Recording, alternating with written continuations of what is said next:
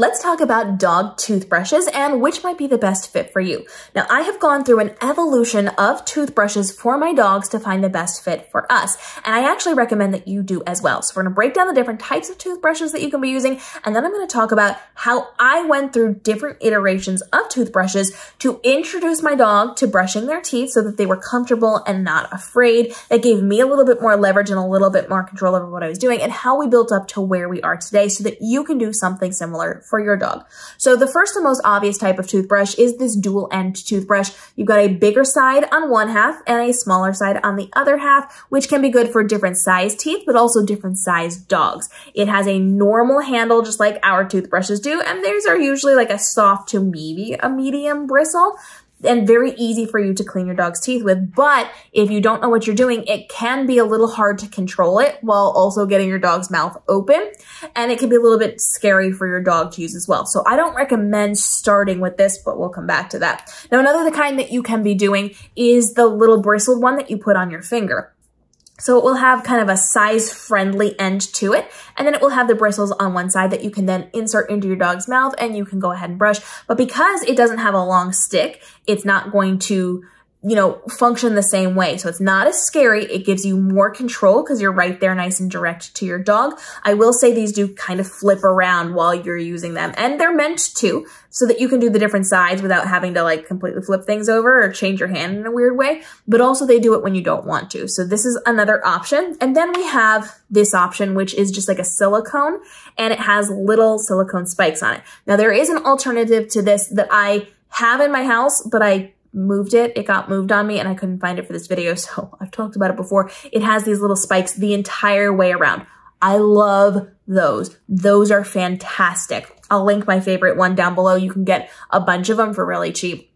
But this allows you to brush it without having those bristles in here. They're shorter. They're going to be a little more comfortable for your dog. And so you've got a lot of control with this one. And if you use the version that has it all the way around, it doesn't matter what side it's on because you always have access to scraping off their teeth with that silicone. So let me talk about the process that I went through now that you've seen the different types of toothbrushes. When I first started this, I did not want my dogs to be scared. They were a little bit nervous about some of these big things. And so I actually started out I think I started out with one of these and it didn't go well. So I immediately moved to one of the silicone ones and I tried the ones with the bristles just on the edge. It was very difficult to get things cleaned because it constantly moved around and it just didn't do a great job. So I very much like the ones that go all the way around. Those are magical.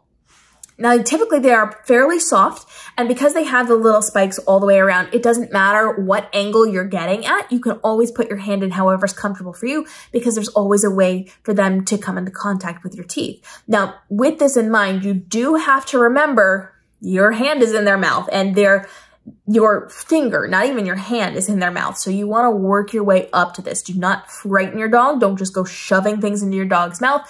They could potentially hurt you. Maybe intentionally, maybe accidentally. Sometimes when we put things in dogs' mouths, they lock up their jaw or they kind of like bite because that's just what they do.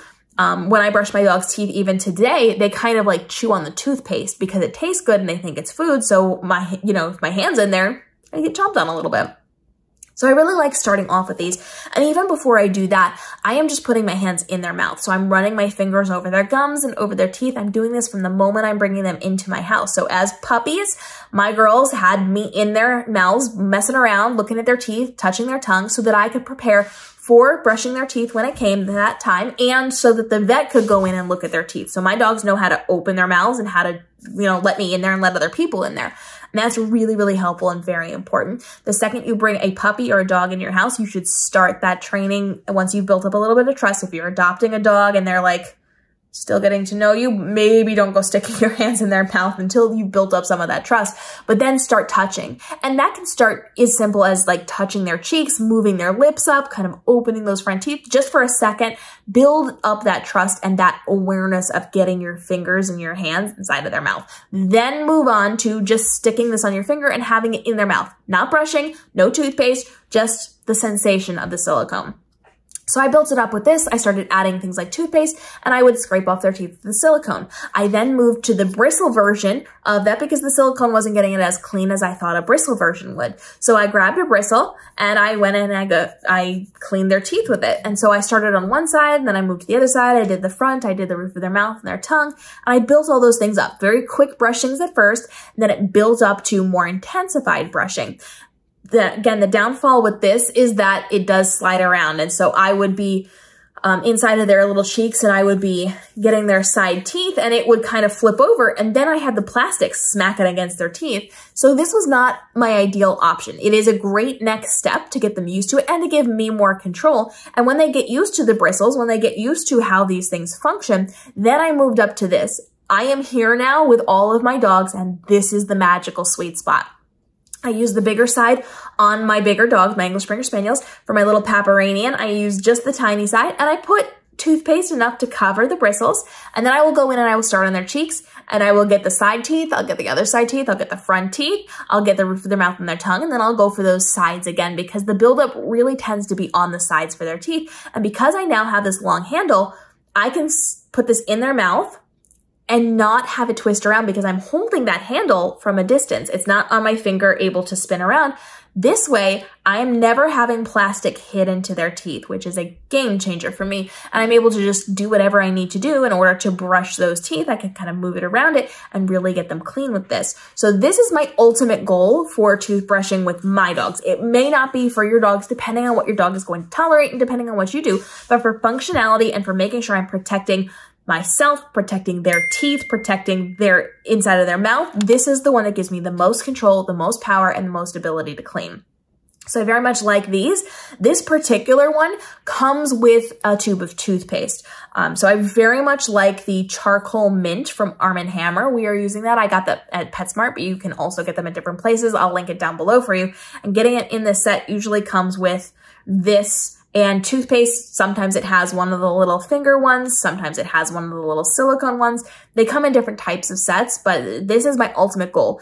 So when I am training future dogs or giving advice to other people who are training their dogs to brush their teeth, I do recommend starting with the silicone all the way around ones and then building up to the finger bristle ones and then getting yourself to this place. This is the safest, most effective place for me and my dogs, and I would guess that it is for most dogs as well. Drop your questions on dog toothpaste and dog toothbrushes and how I did the process of this. I'm actually going to do a video on how I brush their teeth. So I'm going to have you an actual tutorial where you can see exactly what I'm doing coming up soon. If you want to see it, go ahead and let me know. I might bump it up on how quickly I am going to be putting this on my list.